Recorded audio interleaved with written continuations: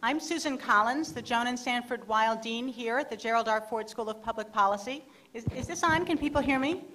And it's a great pleasure to welcome all of you here on behalf of the Ford School, the International Policy Center, and our co-hosts, the Center for International and Comparative Studies.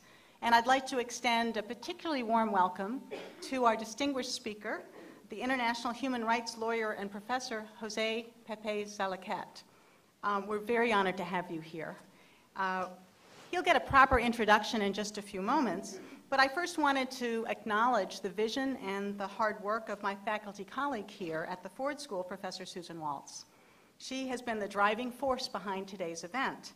Susan herself has been extremely active in international human rights work for more than 25 years. Early in her career, she worked as an area expert and human rights advocate to stop torture and political imprisonment in Morocco, Tunisia, Algeria, and Libya. She has also testified before the U.S. Congress on human rights practices in North Africa and testified as an expert witness for North African refugees in U.S. immigration courts. Susan was elected to the Amnesty International USA Board of Directors in 2010, and here at the Ford School, she teaches courses in foreign policy, human rights, and international poverty. And this winter, she will teach a 7-week graduate seminar for us, followed by a study trip to Grenada. Thank you very much for your work in this regard and for organizing this very special event for us, Susan. And with that, I'll turn things over to you. Welcome.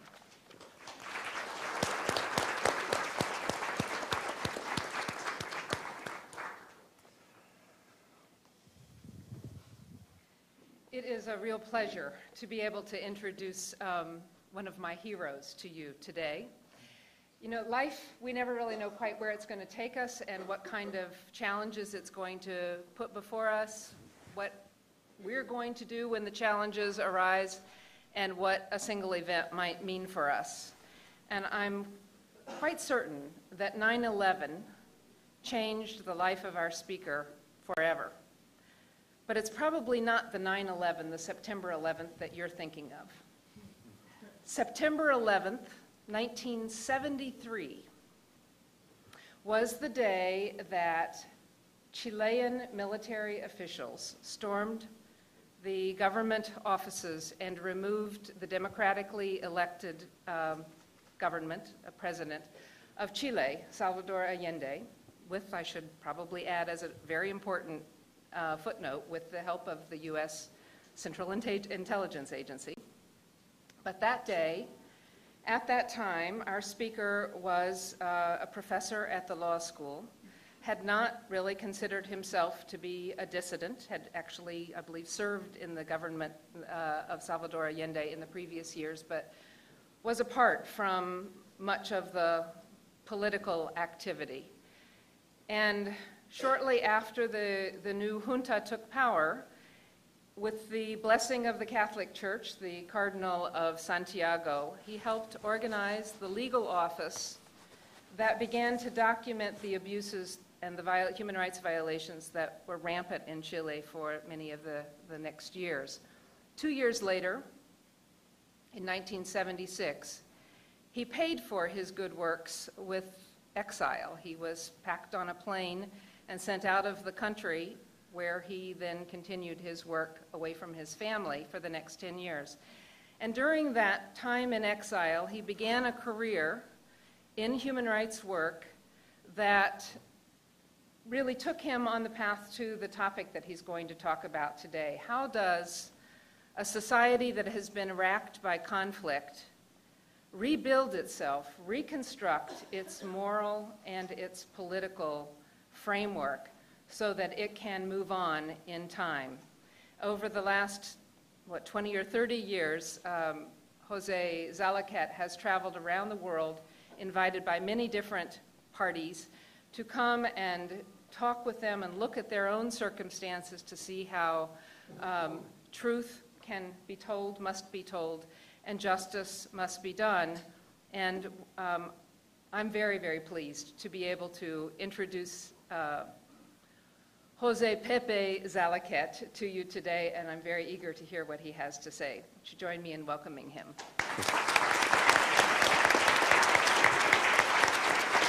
Is this open, Sean? Thank you. Good afternoon. Thank you, Dean Collins. Thank you, dear friend and colleague, Professor Susan Waltz. I've been asked to give this lecture on the topic of how to reconstruct a broken society after a return to democracy or to somehow better government, and following a period of civil war, dictatorship, or other man-made disaster. And this issue has been termed in English and then borrowed from other languages as transitional justice, which I consider to be not a felicitous term, because it somehow emphasizes the idea that justice itself is in transition or temporary, and also puts the accent on justice to the detriment of acknowledgement, truth, reparations, and many other measures. But it's a short term. I mean, facing a traumatic past to reconstruct a better society doesn't fit in the cover of a book or in a headline. So transitional justice has become a term of convenience. With that having been said, we can explain the subtitle, Building Just, Sustainable Political System in Post-Conflict Societies. As I said, that doesn't fit in one line. Now, this issue emerged. There are some historical precedents. Actually, in your country, the precedent that didn't make for a whole current was the Civil War.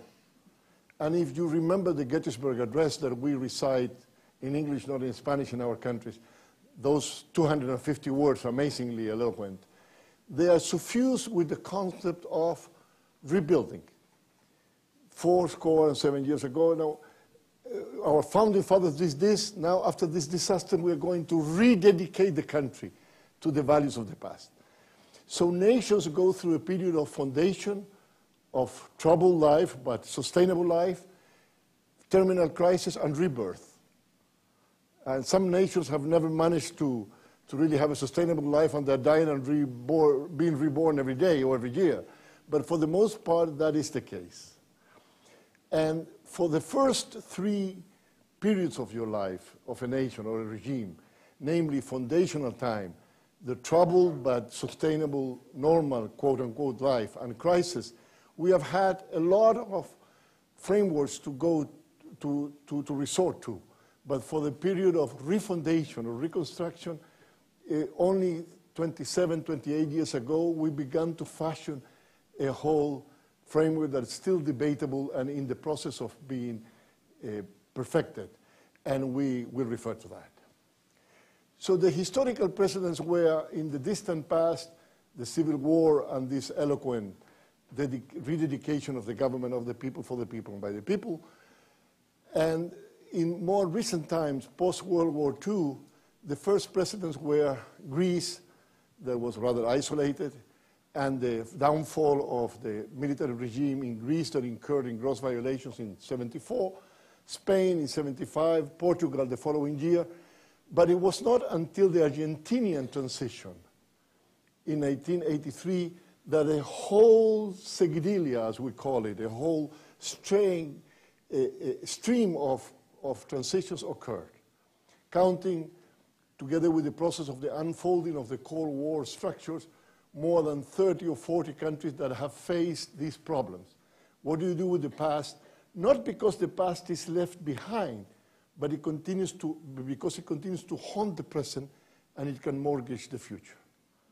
So it's not just looking backwards.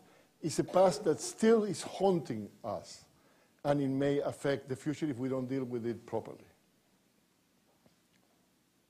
So the leading case was the Argentinian case from 1983 onward.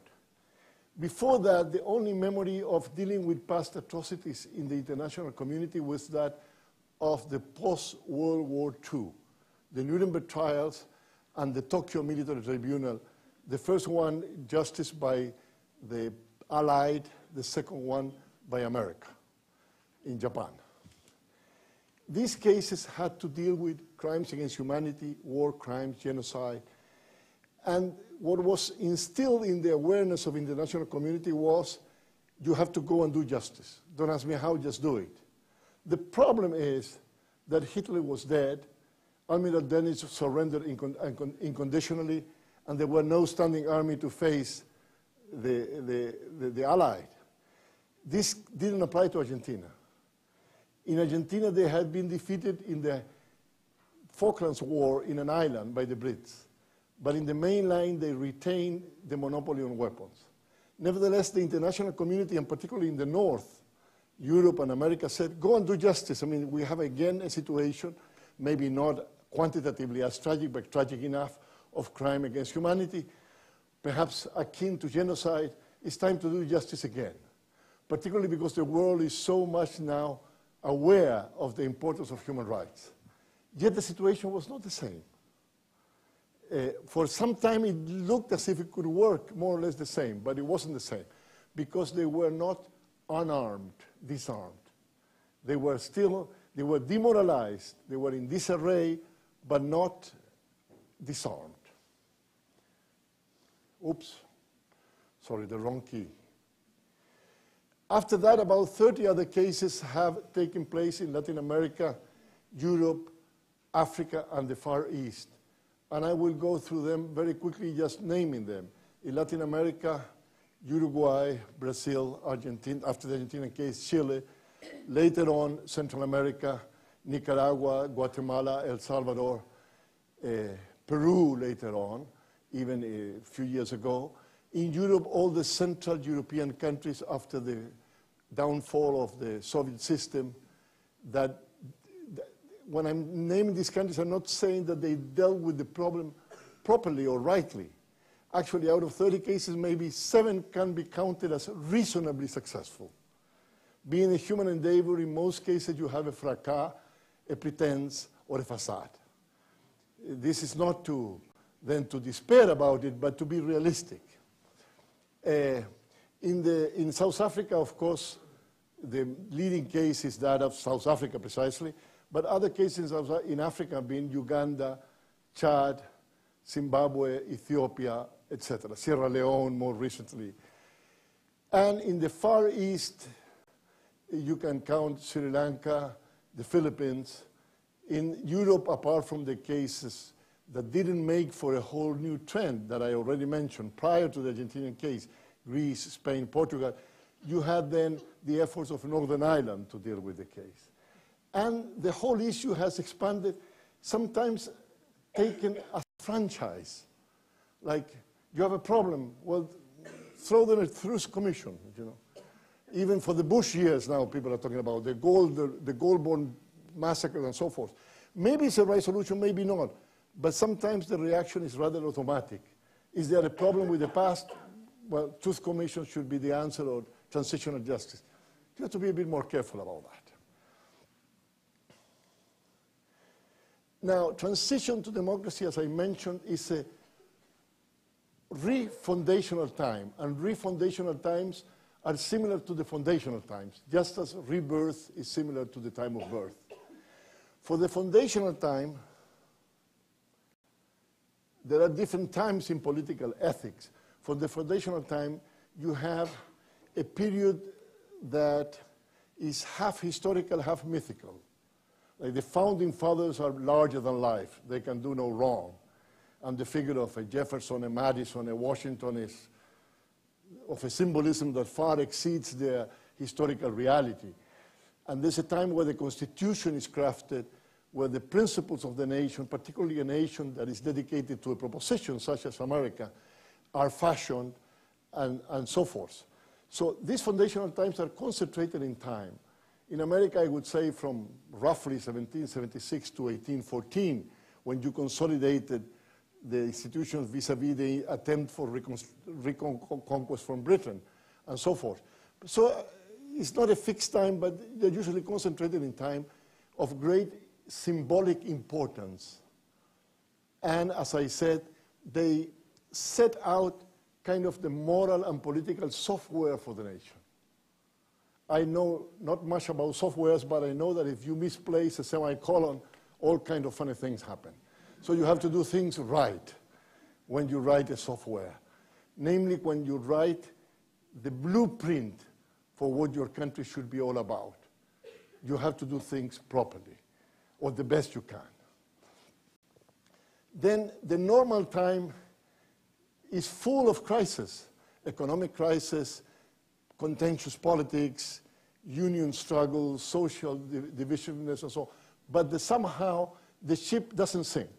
Is of course made to, what do you say in Spanish? It goes through troubled waters and through the storms, but it doesn't sink. You may use any other metaphor, meaning the system is able to sustain itself. But for that time, we have several frameworks: constitutional law, rule of law, civil rights, accountability, and so forth. Just like for the foundational time, you have the constitutional principles, the basic social contract theories from the 18th century onward, and the notion of constitutional, shaping a constitution, etc., etc. But there are also emergency times that may lead to the breakdown of a society and a political system. And for those emergency times, we also have fashioned in the last 2 centuries principles like the laws of war or internal armed conflict, called international humanitarian law, emergency rule, and some basic ethical principles of human rights that always stand in the background. In situations of war, you may apply first humanitarian law, the laws of war, but where the humanitarian law doesn't apply, you have the subsidy or the subsidiary rules or the background rules of human rights. There's no situation of you being kind of bereft of all protection, as was pretended once by the Bush government. Like you are not a regular combatant, therefore you don't enjoy the protection. That may be the case of humanitarian law, but if not, you have to enjoy the protection of human rights. It's not that you are bereft of all protection. So for all these 3 times in the life of a nation, we have had, since long, conceptual normative frameworks, a notion of what it's all about and what should be the basic rules. Yet for the time of refundation or reconstruction, we didn't have these principles really properly in place until the Argentinian case. And we are still somehow sorting them out. The reason being that it's like in geology, like a new volcano or whatever, it doesn't settle down until many decades later, or perhaps millennia in the case of the volcano. And the issue is still young, and being young is still more controversial than long settled issues. After having said that, what are the issues of this transitional time? I will be very schematic in order to attempt to be clear about it. Namely, I will mention first the principles, then the political restrictions, and then the criteria to harmonize both. It's easy to say we should be able to do this. Now, we should be able means, now down in reality, how do you do it? What are the real life situations? And how do you harmonize in political ethics the 2 terms that conform the expression, namely the ethics and the politics, namely the goals to be achieved vis-a-vis the real life constraints. I will begin by the political restrictions first.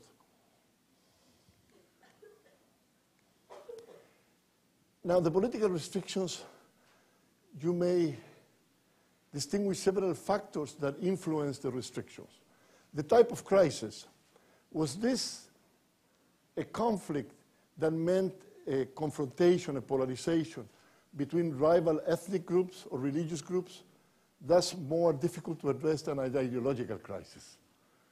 Because in your lifetime, you may change ideology, you don't change ethnic or religious allegiance, even if you're not a practitioner.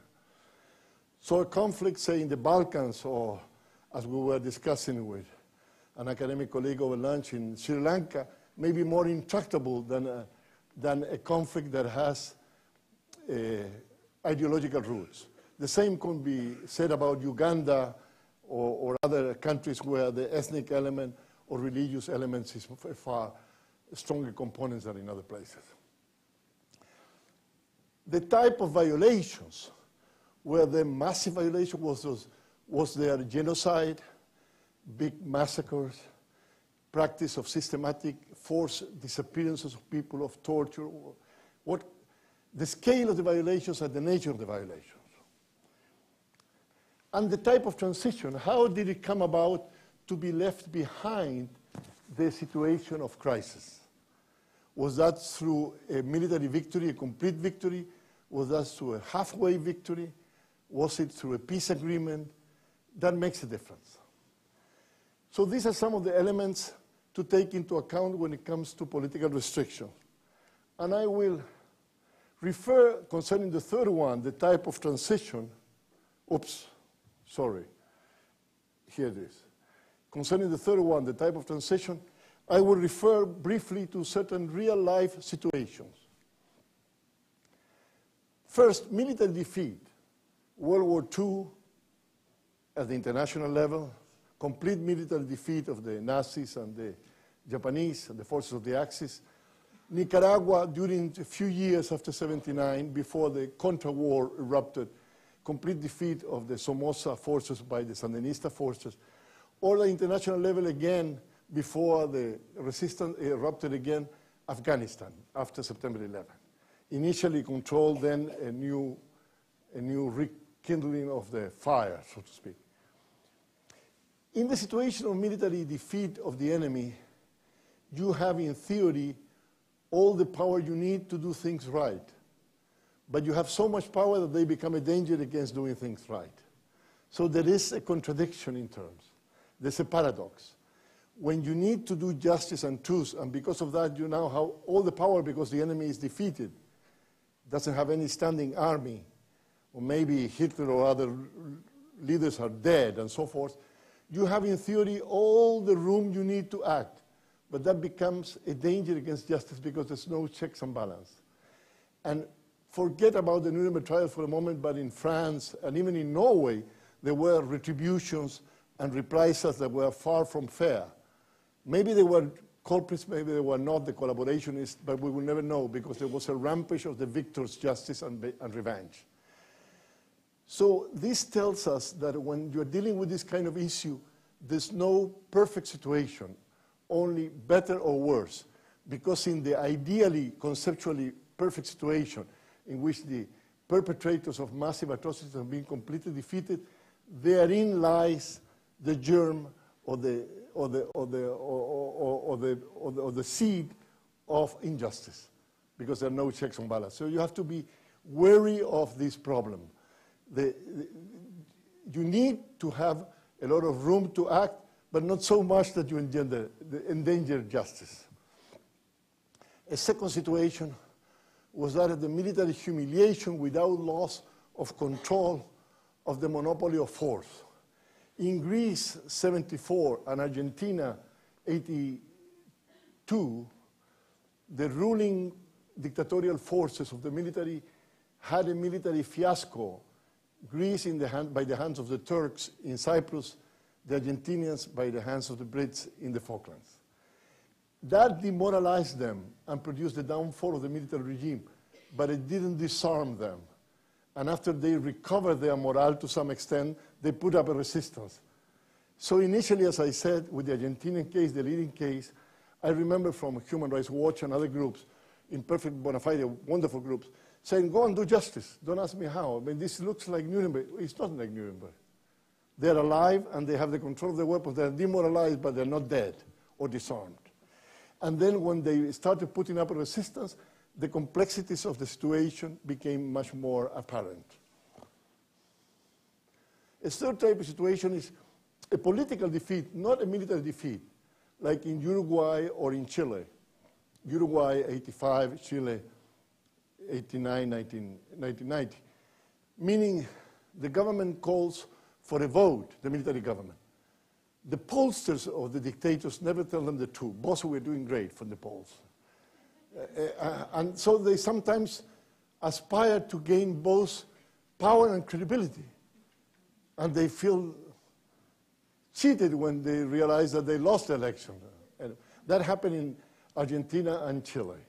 They ran fair elections for the first time, they lost them. And that produced the downfall of the regime, or confirmed that they have to follow an itinerary to return to democracy. But they put in place lots of restrictions before leaving power. And they didn't feel demoralized. Rather, they tried to articulate an explanation. See, we always wanted to return to democracy. Grind your teeth. We always wanted to return to democracy. And now we're doing that. See, we hold to our promises. Anyway, that cause, they don't lose a certain sense of cohesiveness in the military. They don't have a sense of military defeat, which is more grievous for the military people. And therefore, the restrictions are sometimes more severe. You have a situation of gradual political openness where the worst violations are left in the memory of the previous generation. So the living memory is attenuated because the worst facts occurred 20 years ago, 15 years ago, etc. So there is a greater disposition of moving forward. The problem comes back to haunt them many decades later, both in Spain and Brazil. But initially, at the moment of transition to democracy or leaving behind the dictatorship, you have a sense that, well, the situation has softened up a little, and let's move forward. You have a situation of military stalemate, like both sides, the rebels and the government, recognize they cannot defeat each other, and they make peace. But both sides have something to reproach themselves. And although their rhetoric is all for truth and justice, in reality they have their fingers crossed behind their backs. They're not for truth and justice because it will rebound on them too. So there are many other situations like shifty alliances in an ongoing armed conflict, like the Philippines and the Corazon Aquino in the 80s. Her husband was a moderate politician. He was murdered. She was elected a widow. But she had to continue to face a military insurrection of the former allies in the left, the radical left, and to have to continue to fight them with the forces that were previously with Marcos' dictatorship. So that creates a whole dilemma. You usually don't prosecute your fighting army while it's still fighting, you know. Anyway, these are all real life cases. A collapse of totalitarian regimes in Central Europe. I'm talking about former Czechoslovakian Republic, now Czech and Slovakia, former East Germany, now unified Germany, Hungary, Bulgaria, Romania, etc. In those cases, the problem is, the restriction is, you need the former people to continue to run the country. The dissidents are a few hundred, very heroic people. But the policemen, the public servants, the judges, the professors, the schools, they're all from the former regime. That they pretended that they were all dissidents, of course, but all the time. It's a normal situation. But it's hard to go for full truth and justice and keeping the country functioning at the same time. So I'm not saying that because of that you should yield to the temptation of doing nothing or procrastinate or so on. I'm talking about real life difficulties. It's against these difficulties that you have to attempt to move forward towards the ethically agreed principles. You have situations of ethnic or religious conflicts like in the Balkans or Uganda. In South Africa is a special case within this larger category. Namely, the new forces, political forces, are from a different ethnic group than the ones that committed the atrocities. And just like it happened with Obote and Amin in Uganda, they belong to a particular ethnic group, and Museveni, the ruler, to a different one. And if you go to do justice, you are going to be doing justice concerning the other group, because you surrender yourself with your loyal people. And that means a danger of reigniting the conflict. You have a situation also of former colonial power, namely East Timor after being submitted a small island with a small fraction of an island with 600,000 people, population, the former Portuguese colonial power retreated. Indonesia steps in, and we're talking about 200 million people, a powerful neighbor. Then they gain independence after massive human rights violation, but you still have this former colonial power like a big presence nearby for all purposes. And so how do you go about prosecuting the people who have been their allies in the past? South Africa is a case in point. Mandela emerges from 25 years of imprisonment, and he knows that he has to build a united South Africa on the rubble of decades of odious apartheid policies. Now, you cannot fashion like pseudo-states within the state like the South Africans did, the White Party, of recognizing 4 states within the state, with funny names that no one would recognize but them or their cronies in Southern Africa. You cannot push the black white people to the sea.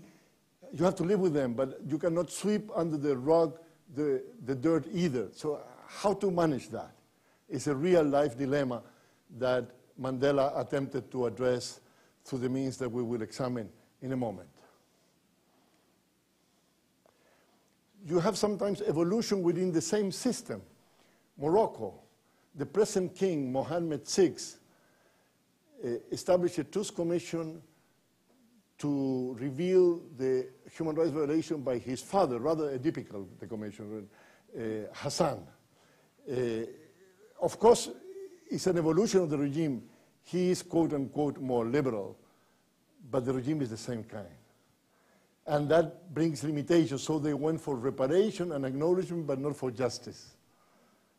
Anyway, so these are some of the real life situations. Let's go now for the principles, and then refer on how to harmonize them both. I admit this is a rather schematic approach, but is, I believe, one that helps in a short period of time to clarify the issues. The general goal of a policy of transitional justice, namely of facing the recent past of atrocities when you're moving away from it, the general goal should be the democratic construction or refundation, namely to build a democratic system or to rebuild it. Build it like in South Africa, where one existed but only for 6 million people, the white people, and now having one for 44 million people. Build it or rebuild it like in Chile or Argentina, where there existed democratic institutions before that have been destroyed. Not that you have to fashion the same institutions, but you had the elements to rebuild. The demolition elements served you for the reconstruction purpose. Now, the specific objectives concerning the past, because the general goal means the past, the present, and the future, of course. You have to navigate the present and design policies, long-term policies, to build a solid democratic system. But the specific objectives concerning the atrocities of the past are to prevent and to repair.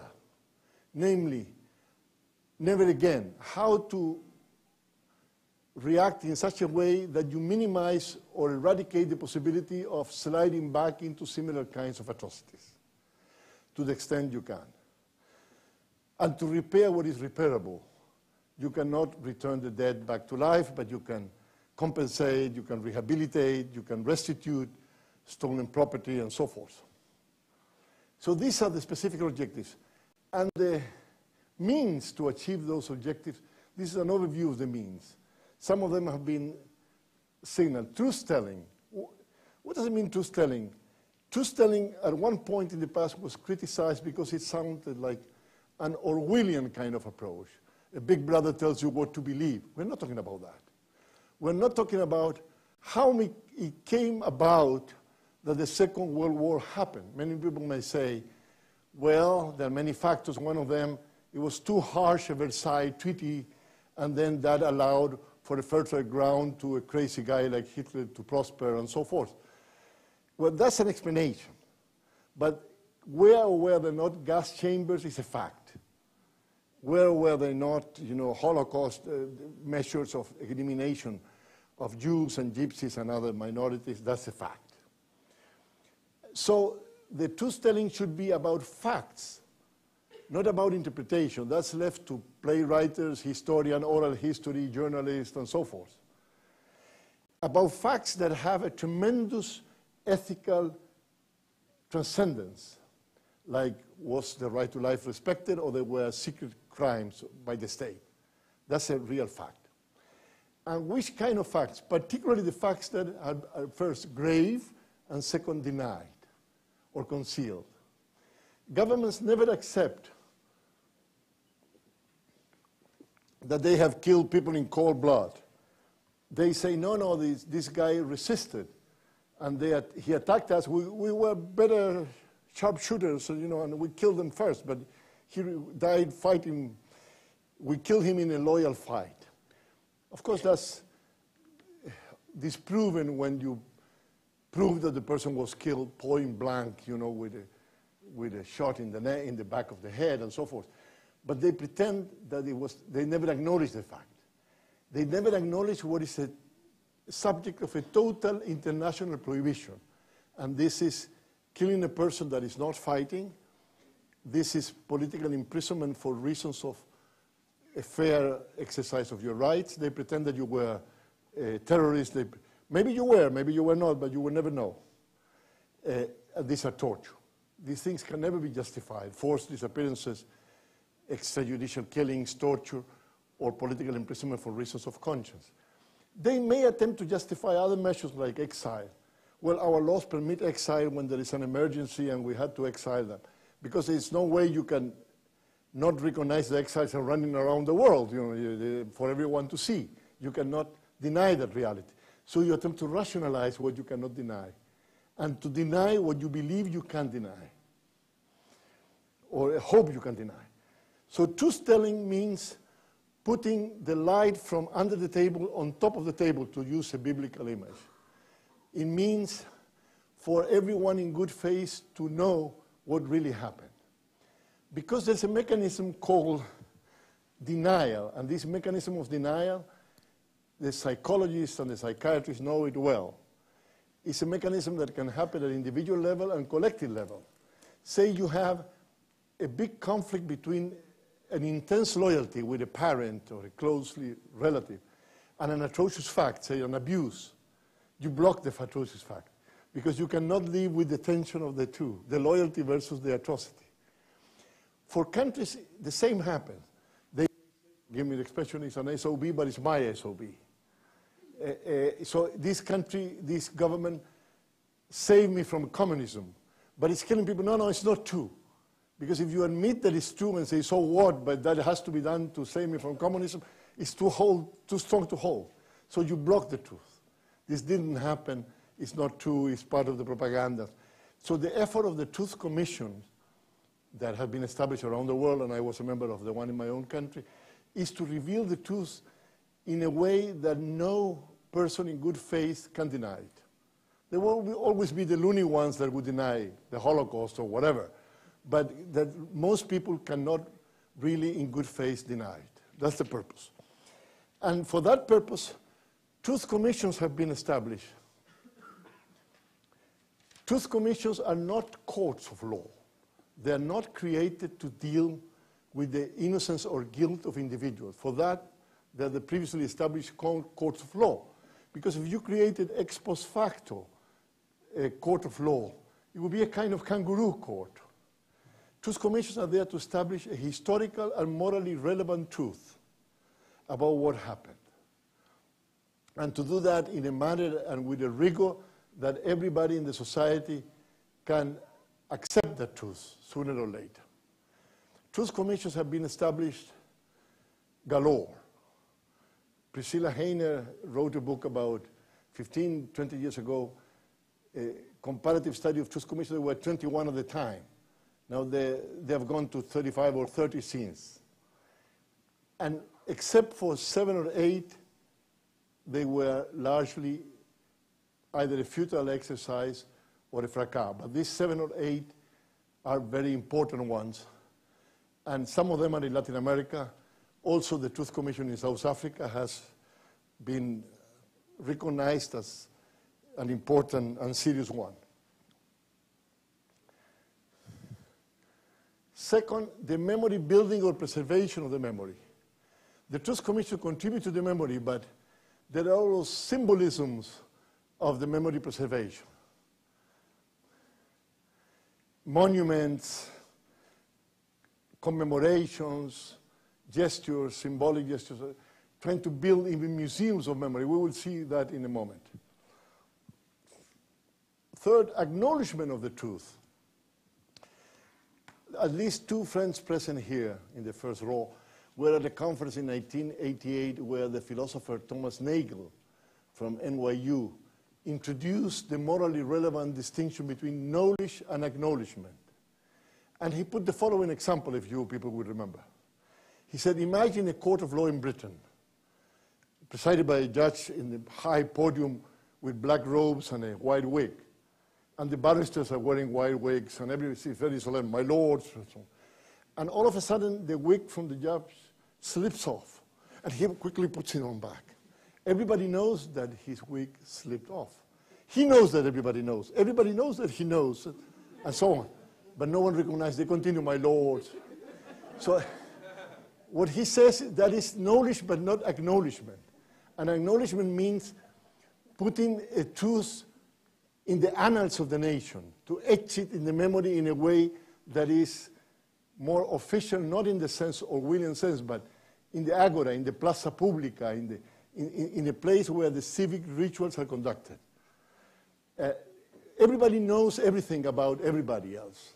We have 300 bytes of memory. This guy, yeah, he was married once to so-and-so, but we know everything, but it's not necessarily recognized, acknowledged.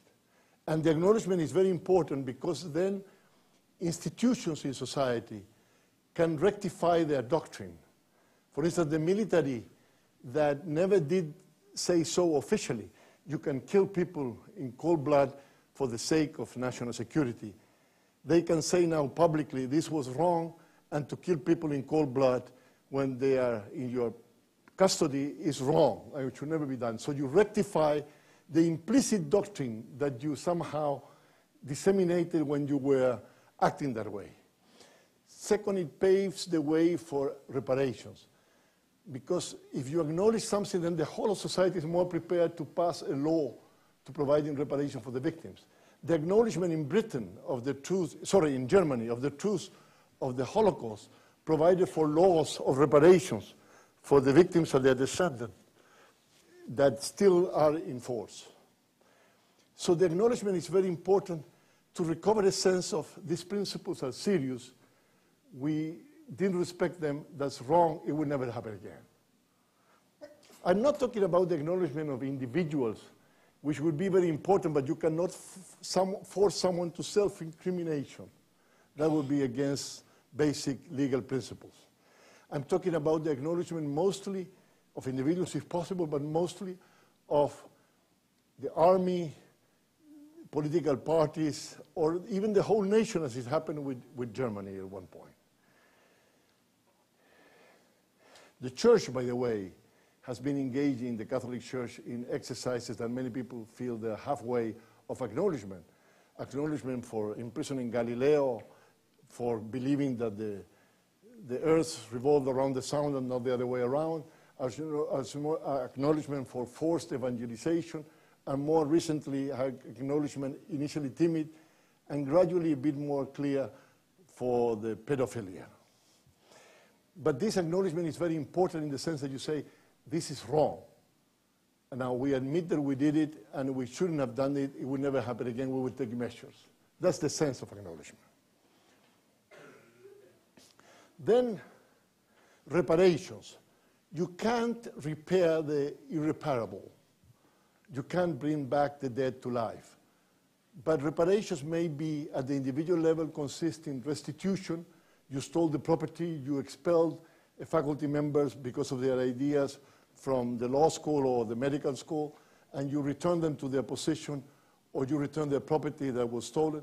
May consist on compensation, namely a pension or a sum of money, usually a pension for life for the relatives of the victims or for the victims themselves. It may consist on rehabilitation, namely helping to deal with the physical and psychological sequela of the victimization. There are reparations also that are collective, namely in certain towns to erect a monument or to put a plaque in a school where they killed students and the professors or whatever, collective in nature, compensation or loans, low-interest loans or interest-free loans to communities that have been victimized and so forth. And the reparation may be also symbolic, namely monuments and acknowledgement and other measures like declaring a holiday, the commemoration of the massacre and so forth. So all these measures have to do with the principle of preventing and repairing, which is the purpose of dealing with the past. Truth-telling, memory building, preservation, acknowledgement, reparation. And finally, justice, in the sense not of material justice, which would be reparations in the form of compensation, but criminal justice, making the guilty ones pay for their crimes. This is the most difficult aspect of the transitional process, because when you haven't won an outright war against the forces which committed the atrocities, you have a force to be reckoned with. If you're going to be trying to attempt to do justice, they're going to put up a resistance. And you have to figure out how far to go and how to go about it in the first place. First, the principles tell us that there are certain crimes regarding which there's no pardon, statute of limitation, or amnesty acceptable. These are the famous crimes fashioned after World War II, crimes against humanity and war crimes. War crimes are the gravest breaches of the laws of war. The laws of war are very detailed, but there are lesser breaches. For instance, the laws of war tell you that a prisoner of war may write to his or her family every 2 months. If they don't allow a prisoner of war to write but every 4 months, it's a transgression of the law of war, but you wouldn't call that a war crime. Evidently, it's not a grave violation. But torturing prisoners, killing prisoners, or forced deportation, these are grave violations and they're called war crimes. And crimes against humanity are finally defined in the 1998 Statute of Rome that created the International Criminal Court. And you need 3 elements to characterize a fact as a crime against humanity. One, there is a fact listed in the list of transgressions. They include murder, disappearance, torture, rape, forced deportation, and so forth, ethnic cleansing, and so on. Second, that this fact is perpetrated as a part of a systematic or generalized attack against the civilian population. And third, that there is knowledge of that attack. I conclude that for someone to be guilty of a crime against humanity, that is the gravest reproach that you may have from a legal standpoint universally. Crime is already a felony, it's very serious, but crime against humanity, you need to be an active part, whether as an architect or a mastermind or an executor, of a policy that has an intent of extermination against a particular group. That doesn't mean that, it means that not every human rights violation is a crime against humanity, but every crime against humanity, of course, is a human rights violation. Now, crimes against humanity and war crimes can never be forgiven. They should be brought to prosecution, if possible. When I say if possible, it doesn't mean that you renounce to prosecution, but you may not be in a position to prosecute them now or a year from now, but maybe 5 years from now, because somehow they are resisting. Say Milosevic in Serbia, when he was in power, he was committing a lot of crimes against humanity, particularly systematic ethnic cleansing, killing people in Bosnia and Herzegovina and in other places. But he could not be brought to justice to the International Court of The Hague for crimes against humanity in former Yugoslavia until he lost power and eventually was surrendered. That's what I mean, if possible. When the guy is actively in power, someone has to catch him at the risk of blood and treasure. There is now a standing order of detention against Bashir, the ruler of Sudan, for crimes against humanity committed in Darfur. But someone has to go and get him and expose yourself to the bullet that comes in the contrary side. So that's why I'm saying, if possible and when it is possible in real life. Now, other crimes may be forgiven if that is approved in a transparent way and if they contribute, the perpetrators, to the truth-telling and they admit that this thing should not happen again. It's not that you are asking for an open expression of repentance, but a policy that forgives crimes should never concern itself with crimes against humanity and war crimes, even if you cannot do justice now. Maybe you can do justice tomorrow, in a few years' time. But concerning other crimes, it's not illegitimate to provide for measures of clemency or leniency, provided that there is a disposition of the perpetrators to admit to what they have done and contribute to truth. Now, this is a very contentious issue in the human rights community. Some people don't admit to the distinction I'm putting forward, and I should be very candid about that, but they're not here to tell you their point of view. What's the overall purpose of all this? For some countries, the overall purpose expressly spelled out is national reconciliation. Actually, in Chile, the Truth Commission was called the National Truth and Reconciliation Commission, the same name received in South Africa, Truth and Reconciliation Commission, and in Peru. Now, what is this idea of reconciliation? It has a kind of religious connotation to it. Unlike justice, truth-telling, acknowledgement, and reparations, it's not a quantifiable measure. You may say, we produced a report accounting for 3,000 people killed. We passed a law to make reparation for 10,000 people. 15 people are in prison, whatever. But you cannot say we're 63% reconciled. It's not quantifiable. It's more like a northern star, an aim to go towards. But what does it mean apart from the rhetoric of the idealistic aspiration? For some people, and this is still being elaborated, it means something of a political agreement. It's like a new social contract. We re-emphasize the principles of that every person has basic rights and they should be respected, or we emphasize them for the first time. It means like putting together, even in a religious sense, religious-civic sense, an alliance that was broken. Like in the Old Testament, you have the alliance with God was broken, and then somehow you put it together. A new covenant, as they called it.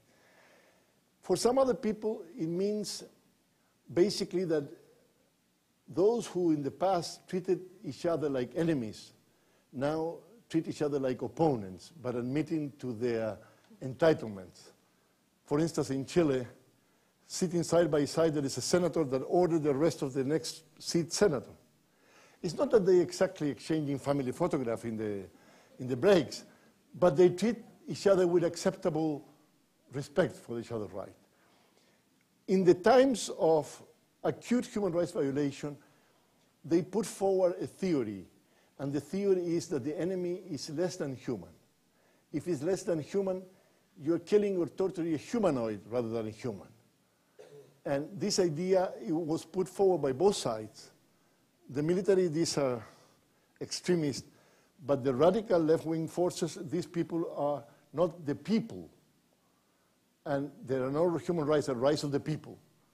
And there are no petit bourgeois rights, rights. The rights are the rights of the people. And if you kill them, it means, in Spanish, it's ajusticiamiento. How would you say that? Pardon? Bring them to justice. Right, you brought them to justice. And if you steal their small business, it would be expropriation. So you have a whole language to somehow emphasize that some people don't have rights. And to commit wrongs against them is not crimes, from both sides. So reconciliation would be admitting that the other is an opponent, not an enemy, and not subhuman. And for other people from the psychological sciences, reconciliation means that a former victim can relate to the former aggressor from a position of security, of safety. Be it what it may, is an elusive concept still in the making, an approach from different angles, but expressly formulated as a desire of a community not to be divided between irreconcilable enemies, but somehow to be brought together in some kind of civilized way.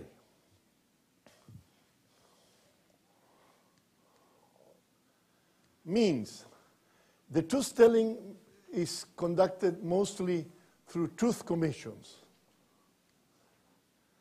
There are about 30 national examples, as I said, few of them successful. Regarding truth-telling, it's important the composition, so that the members of the truth commissions are credible people. The mandate, what are they supposed to be doing? The methodology, how are they going to act publicly in a reserved way and then to make public their findings? What are going to be the investigative methods and so forth? The dissemination of the results. And concerning truth commissions, as I said, there are nearly 40 examples and they're very varied. Some of them have been successful and I will name them to you. Regarding the truth-telling, not regarding the overall transitional policies, only that aspect. The ones considered serious are from Latin America, Argentina, Chile, Peru, Salvador, and Guatemala. From Africa, South Africa, certain reports or processes like the East Timor one and even the report from Northern Ireland. But few more are considered successful, really, even from that aspect, from that standpoint. The memory building or preservation. The truth commissions have a role to create the memory, but it's not the only means by building memory. There are sites, memorials, and museums. The precedent is, of course, the memorial museums built to commemorate the Holocaust. Oral history is very important. And I will give you some examples here. The most effective memory buildings are not the ones that are rubbing up against your face the extraordinary drama that cannot be really spelled out, but that give a sense of absence, of omission, of disappearance, of void, like this empty gas chamber or these shoes left by the victims of genocide. And even sometimes you have unusual methods to convey the message, like Maus, these extraordinary successful comics of the Holocaust. Now, if you were an editor at a publishing house and someone came to you saying, I have this idea about doing a comic on the Holocaust, you would have thrown them out without major ado. But this was an incredibly successful white and black comic. Probably many of you know it. If you haven't known it, I encourage you to find a copy. Maus. The Jews were mice, the Germans were cats, and the Americans were dogs and so forth. But the whole thing is played in a manner that is very convincing and very respectful and very educative, I believe, educational. In Berlin, they did this plaza of the Holocaust. To get an idea of the size, these are people, actual people. So it's a whole plaza of labyrinthic nature going up and down and so forth. This is a painting by perhaps the most accomplished painter alive today, Anselm Kiefer from Germany. He has been accused of neo-fascism, but he won several prizes for humanism, contribution to humanism from Israel. Namely, he is looking at the history of Germany in the face, with all its greatness and all its failings. And in this kind of paintings, this is a field of battle. And the memory is elicited by the mud raised by the tanks passing only. It's a general feeling of absence of the past. The same painted this notion of the Holocaust. The train to the concentration camp has gone already. This is an idea of not being overemphasizing, but a sense of deprivation, absence, hopelessness. The same painter, and now Hitler's bunker, after the bomb, the firefighters have done their work in putting out the fires. This is, of course, the Vietnam Wall in the mall in Washington, D.C. It was hotly contested when it was being built because it was felt it was too abstract to do honor to the memory of the dead. And as a compromise, they put 3 realistic figures, completely realistic.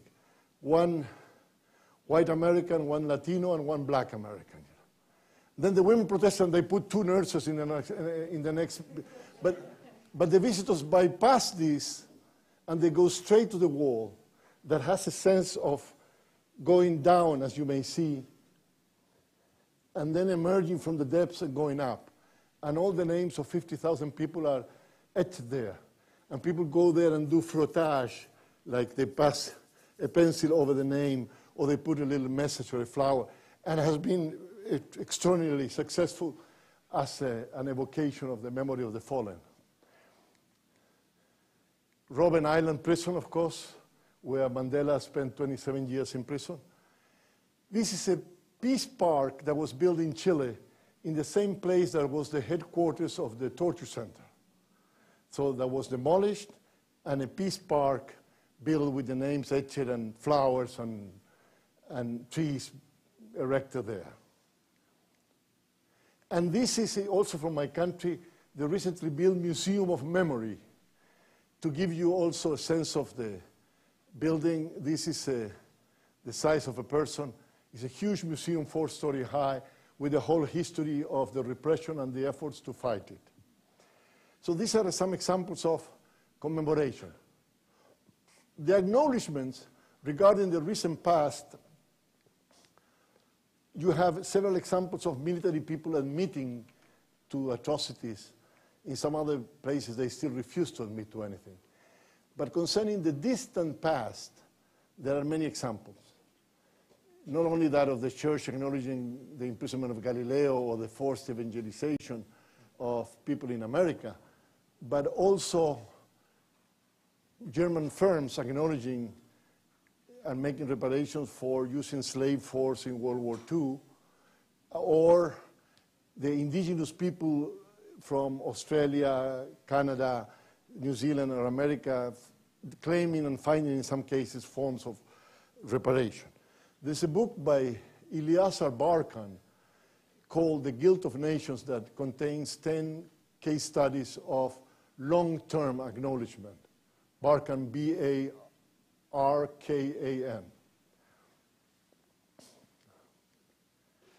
Reparations may consist, as I said, of restitution, compensation, or rehabilitation. There may be individual or collective, material or symbolic. And as I mentioned already, I'm just reiterating now, regarding justice, there's a legal imperative concerning crimes against humanity and war crimes, and the possibility of pardon or clemency regarding lesser crimes if there's a contribution to the truth and acknowledgement. Reconciliation, question mark. Now, there are certain tensions between principles and restrictions. These tensions mean that you may not achieve what is set out in the blueprint of principles in the short term or immediately, or sometimes in the medium term, because there are political conditions that do not permit you to do so. Vis-a-vis this kind of situation, to just say, go and do it, don't ask me how, you are at fault, I think is simplistic. If there may be a will, an honest will to advance, but a real impossibility to move forward.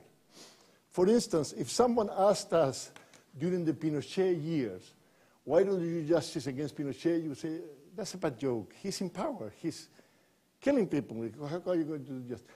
When the change occurred, they act on the assumption that the change is 180 degrees. maybe 120 degrees, 160 degrees, depending on the restrictions. So it's not as it's now is white and black. And now we're on the white side where we're in the black side before, or the other way around. So the restrictions are real, and you have to try to reconcile the principles and the real life situation. There are some ethical criteria. Max Weber's distinction between the ethics of responsibility versus the ethics of ultimate ends has come to the fore.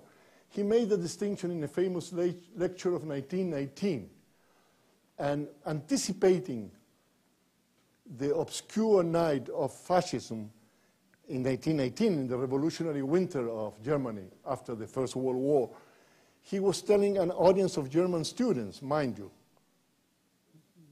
Paris 68 is a picnic compared to German students in 1919. Extremely earnest about everything.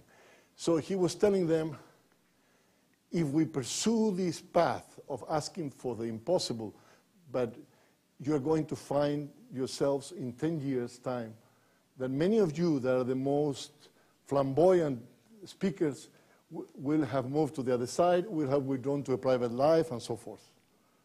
He had the courage of telling them, the important thing is to keep an ethical blueprint in mind, but to act, taking into account the real life considerations to maximize your possibilities, but not to jump in the air as if you had flights and flying without flights.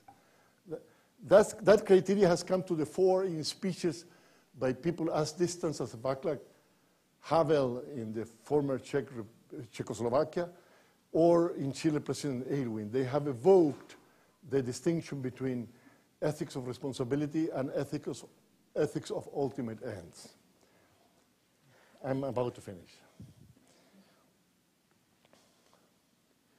The corollaries of this, the order and sequence of the public policy measures matters. Say in Chile, after the downfall of the military regime, they had passed an amnesty law for themselves, covering the period of worst crimes. So people demanded, we need to abrogate or repeal that law. But you didn't have the political votes to do that. And if you follow the ethics of conviction, saying, I'm going to appear as doing the right thing, I ask for the repeal of this, and you get into a congressional struggle for 1 year, you waste your honeymoon political time, and you end up with nothing. Instead of that, what the president did, and it was very clever, was to establish a truth commission that created such a commotion in the country by the truth it revealed that facilitated then the other measures of justice and reparations. So the order and sequence of the measures matters. I always like to refer to the image of the ice-breaking ship. In the Arctic or the Antarctic, sometimes you have a frozen ocean, and an ice-breaking ship comes and with the steel prow crashes against the frozen ocean, and somehow you make it break, a crack. And you navigate through the crack, and you crash again, and you make room for yourself step by step. So the important thing is to find the measures that open the way for further measures. That's easier said than done, but you can learn from experience about that.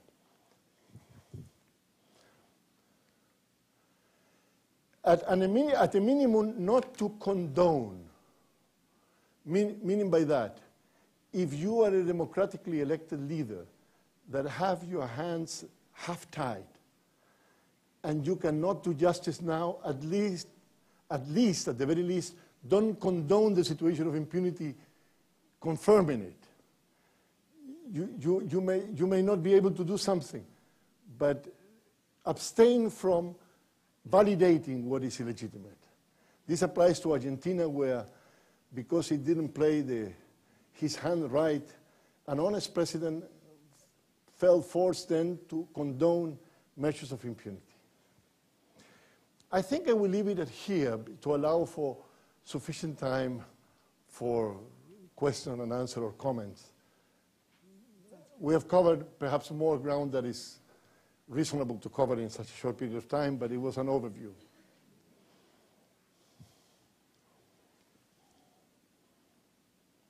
So why don't you field your own questions? I think that Right. And the floor is open for any question or comments. Booing accepted.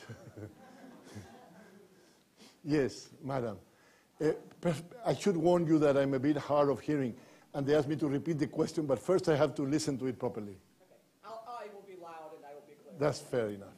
You've identified that there are certain Truth and Reconciliation Commissions in South America that have been successful, and only one in Africa that's been successful. Why has South America been more successful in this endeavor than the African states have been? I wish I had, the question for the purpose of the record that they asked me is why it would appear that the South American Truth Commissions have been more numerous, the successful ones, than the South African one. In South Africa, the examples are Ethiopia, Chad,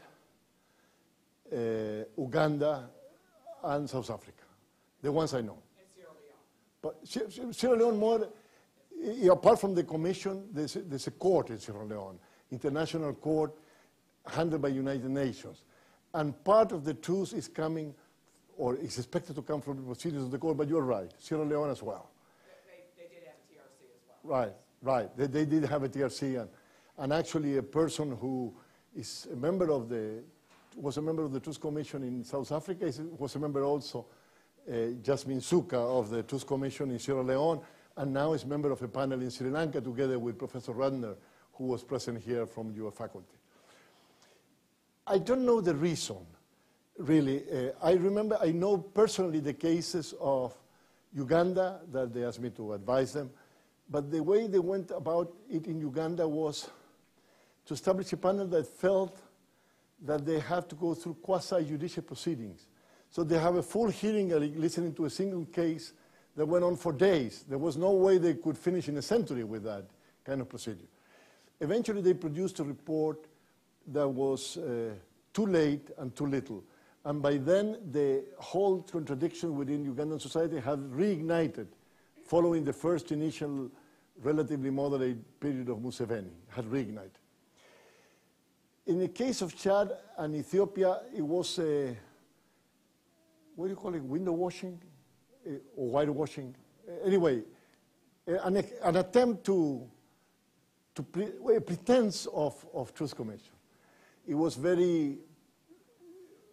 not really reliable. And the forces that supported, respectively, in Chad, Hissène Habré, and in Ethiopia, Mengistu, still were to be reckoned with, and they wanted to paper the things over. The South African Commission was more successful as a Truth Commission. I'm not talking about overall policies. Because in South Africa, there were some activists that pushed for a comparison of transnational experiences. So they called for two conferences in 1994, both of which I had the privilege to attend, one before the election that led to the election of Mandela as a president, and one after the election to see what they could do and what they could learn from other countries. In Latin America, we had many failed experiences as well. Panama, Mexico, Paraguay, and Brazil and Uruguay never went about a full Truth Commission, but they were done good exercises, but non-governmental groups, usually associated with the churches. But the example of the Southern Cone, namely Argentina, that was the leading example, was followed then by Chile. And these two examples somehow inspired United Nations that brokered the examples of Salvador and Guatemala. It was United Nations that set up those commissions, really. That helped. And Peru came in the wake of that because of an enlightened interim government. But there was a mixture of circumstances. The fact is that these are generally considered more successful, but I don't think there is a single factor that can be spelled out. I had another hand. Yes, sir.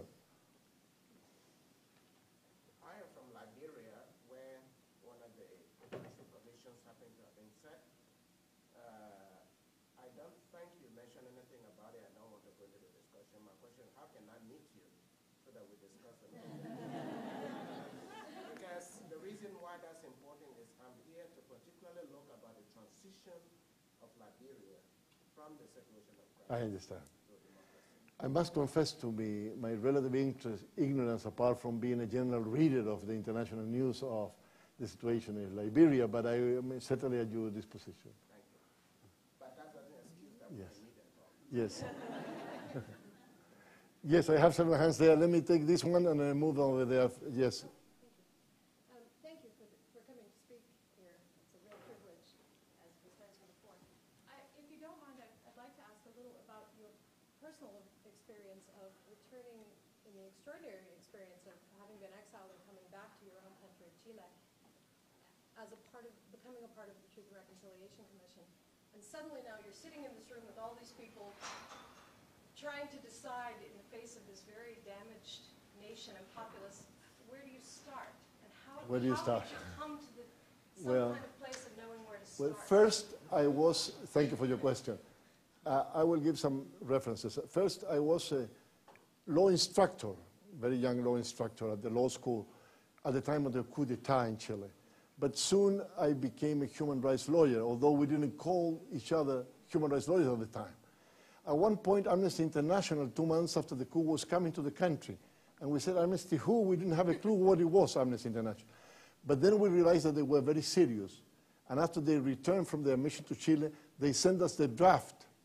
There was no email at the time, but they sent us the draft by means of a courier, personal courier, of their report for us to check any mistakes. And there were some minor mistakes, law such and so forth. And we realized that there was a serious human rights community out there. And well, then we developed a more human rights language and so forth. But this church-protected institution, although I'm not a religious person. I was raised a Catholic, but I'm agnostic. Anyway, they accepted everyone who wanted to work for human rights under that umbrella. Now, where the church acted in Latin America, something happened. Where it didn't act, nothing happened, because the rest of the civil society or the institutions were destroyed. The Congress was closed, political parties outlawed, union disbanded, Federation of Students disbanded, etc. The only organization that stood up was the church, because they had given even the coup in the name of Western Christian values.